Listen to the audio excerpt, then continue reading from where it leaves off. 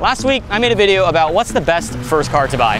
And this week, I wanted to dive deeper and talk about what's the best first track car to buy.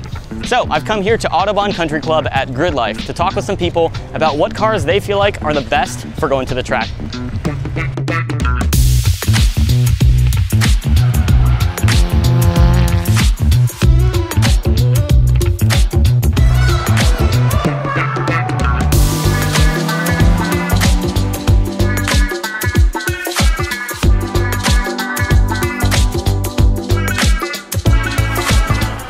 I'm gonna list out my 4 top picks for the best first track car, starting with number 4, the BMW E36 or E46. Great first car for the track, E36 or E46. I like the E36 because it's just a little bit smaller, a little bit more raw, but really balanced.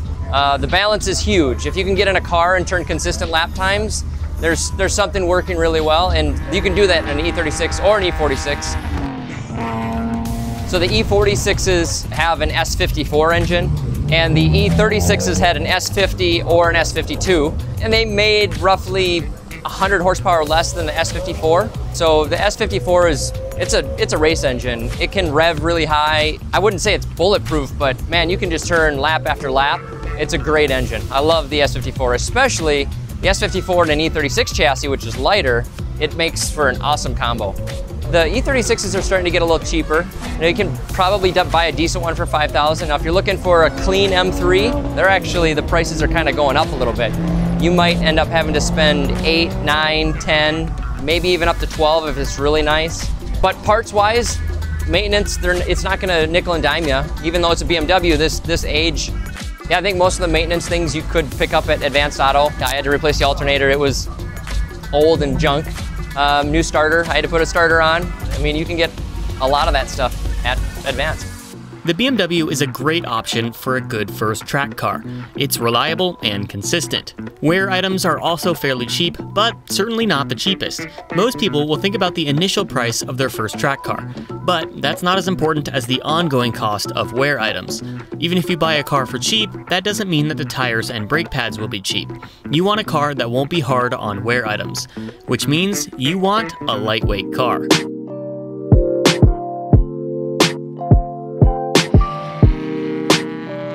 It's almost impossible to get anything lighter than, modern than a tiny front-wheel drive car. Even Miatas and stuff, they're not as light. So I think it's a great first track car.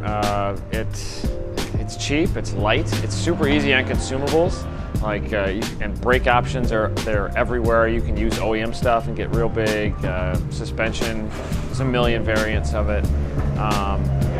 Depending on setup, I mean, it can be tail happy, it can be neutral, you can make them push, you can do whatever you want with it. They're super flexible, double wishbone, back and front. Real easy on consumables though, and I love the feel of a lightweight car. That's the main reason I stuck with it for 22 years. So I think it's just a really great all-around low budget platform. I've never had much of a budget to spend on cars, and then I got real busy, and I think it's an easy platform to live with. You can go real fast with them. Some of the fastest cars in Grid Life Time Attack are old Hondas, and some of the fastest cars in Grid Life Touring Cup are old Hondas. But you can also daily drive them and get 40 miles per gallon, and engine swaps are like Legos. It's plug and play, and the scene with Hondas might not always be the most adult, but the scene with the old ones is getting kind of cool. But yeah, I love driving them. I think it's a great car to drive. You can go pretty quick for a little tiny bit of money, which is that's the reason I drive. So you want a car that's reliable to turn consistent laps with, and you want a car that's lightweight and easy on consumables. Which brings us to our number 2 option, the almighty Honda S2000.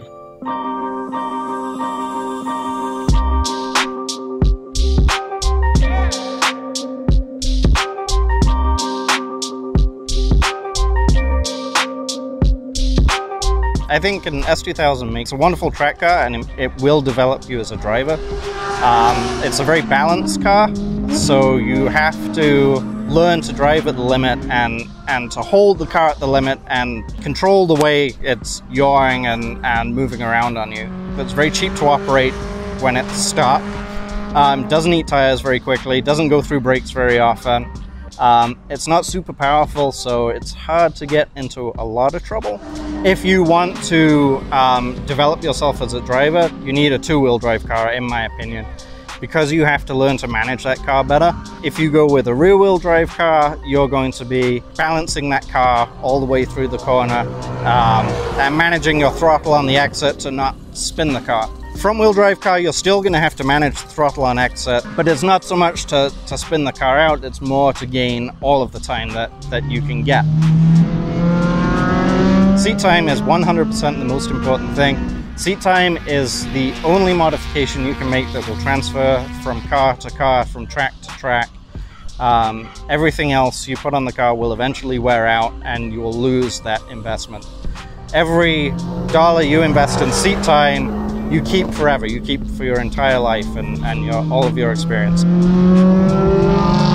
To develop yourself as a driver and become a good track driver, it does you no good to have the best track car in the world sitting in the garage. You want that car on track. So the best track car is one you can afford to take to 10 events a year, and it's not going to be working on it in the paddock for 10 events a year.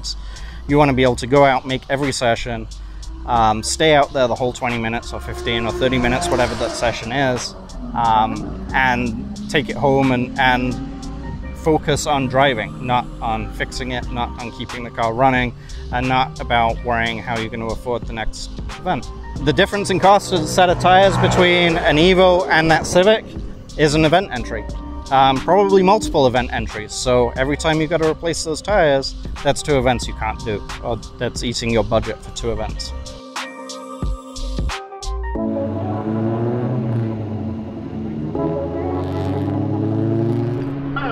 The platform of the NA/NB Miata, there are so many everywhere. Every track weekend that you go to, you see a bunch of them. You pair that with the extensive long-term knowledge. These cars are old by now. This is a 2001, it's 20 years old. The Miata is a rear-wheel drive platform, fairly short wheelbase, which means it likes to change direction well, and they're fairly light, so it's lower on consumables. It doesn't eat brakes and tires nearly as much as your Camaros will. So that's another kind of cost-saving measure. Parts for the Miata are very easy to find, and the community is huge. Part of it, just from a practical point of view, is cheap parts, and it's reliable. We drive this car to the track. We're one of the idiots we actually tow a trailer with our race car to events because we just can't afford a truck and a trailer as much as we'd like one. I would pick something that you have. I mean, I'd start there. With the One Lap of America, we've seen minivans race. We've seen Durangos race. We've seen Fits race. Nobody has more fun around here than Honda Fits. You just need a car, okay tires, you need good brakes, good safety, and get an instructor. If you've got a good community behind you of people who have done it, can help you throw knowledge at you, and something that you can get parts easily. That kind of equation seems to, for me, make a lot of sense when you're really getting into tracking for the first time.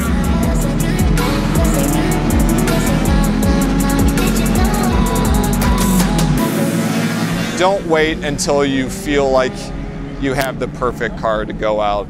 The perfect car is one where you've got a helmet and you've got good safety under you, and one that has good brakes with good fluid, and go find an instructor and just do it. There's never going to be a good time to go tracking other than next weekend.